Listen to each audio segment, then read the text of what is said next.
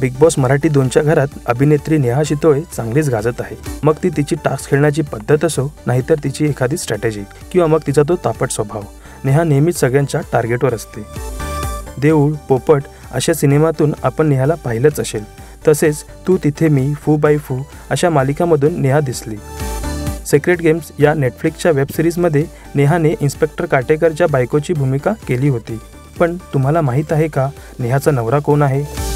नेहाच्या नवऱ्याचे नाव नचिकेत पूर्णपात्रे असून तोही एक अभिनेताच आहे.